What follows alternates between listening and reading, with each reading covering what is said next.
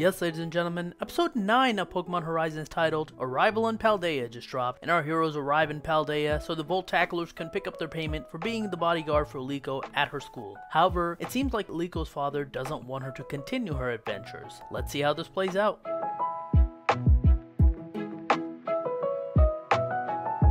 The brave Asagi arrives in Paldea. Liko overhears talking of this being the final time she might get to see the Volt Tacklers. When she leaves the ship, Roy wants to come to Paldea to explore, so she says yes. They get to Mesagosa and she shows him around. It looks like the anime took Indigo Academy as the main academy, the Orange Academy, so the colors of all the students in this series will be orange. Afterward, Friede tries to call Liko's mother, but she isn't picking up, so instead they head to Liko's house to meet where her father is. Remember, it was Liko's mom who hired the Volt Tacklers. Dot, whose Nido-Thing costume stinks, goes outside to let her outfit dry out. While coming back in, Ludlow tells Dot that caring, when not pretending to, is like not caring at all. He's hinting at the fact that while Dot acts ambivalent towards Liko, she does really care for her. Liko's sad that she'll have to leave the Volt Tacklers here. As we get to her house, which is the protagonist's house from the game, her father's Fido welcomes her. Then, her father, Alex, comes out to introduce himself to Friede and Roy. When Roy introduces himself and Liko as a Volt Tackler, Friede changes the subject and talks about Alex's painting. When Liko heads to a room, Sprigatito, who has been upset since her Fido came out and greeted her, leaves to go to the roof of the house. As she's searching for it, she overhears her father talking about being worried about her. He wondered if she could deal with being by herself, and he was also thinking of keeping her home. If she needed to, she could commute to the school, but he wants her to not continue her adventure. As Liko's listening in on this, she bumps into the window and makes noise, giving away the fact that she was listening in to their conversation. She makes the excuse that she was searching for Sprigatito, which, while true, avoids the question of her listening in.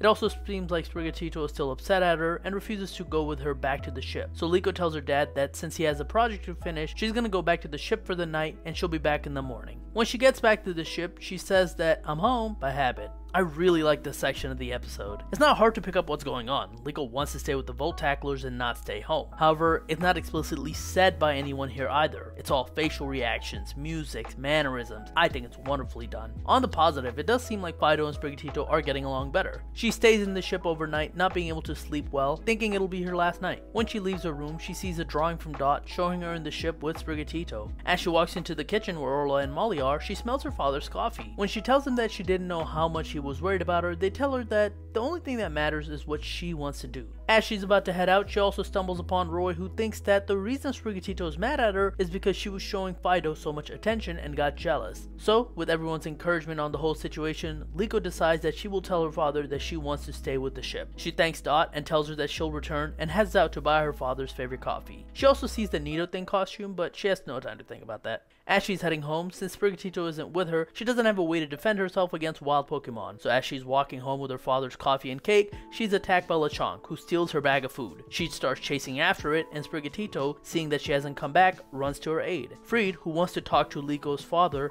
goes to the house thinking that Liko's already there, but is surprised when he finds out she isn't there yet. Sprigatito finally gets to Liko, who's being chased and attacked by Lechonk, and tackles it, getting the food back to Liko. She then battles Lechonk, having Sprigatito use Quick Attack, which sends Lechonk packing. Back in the house, Friede tells her father all about what Liko's gone through. And I think he might have told him that he also wants Liko to stay, because he tells Friede that maybe he was just too worried about her because she was growing up so fast. Liko then comes into the house and tells her father that she wants to stay with the Rising Volt Tacklers. She was nervous at first, but just like her grandmother said, with Pokemon by her side, she can go on adventures. Her father, seeing how Liko feels, allows her to stay with the Rising Volt Tacklers and adventure to the future. And that was great. While similar to the Bianca situation in Black and White, this one was a lot more different in nature. While both were because their father were worried, Bianca's dad was a lot more forceful about not wanting Bianca to leave, while Liko here got to make her own choice, and it made it feel like she got to grow up a bit more, showing character development for her. With that being sorted, they then ask Alex about the black Rayquaza that came to Paldea, and while Alex hasn't seen it, he knows another artist, Brassius, the artisan gym leader, who's been talking about a rare Pokemon recently. And with that information, Liko and Friede set off for the boat, as they know their next destination. They wave goodbye to Alex and Fido, and that's the end of the episode.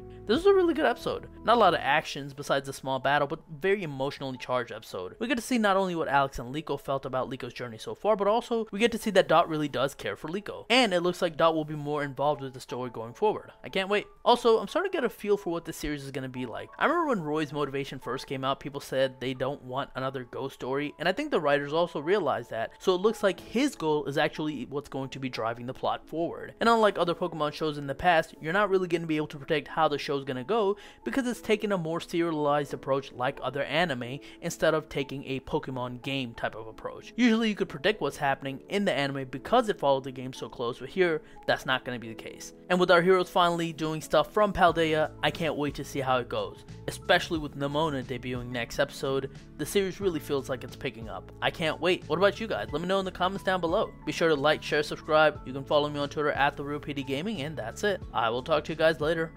Peace.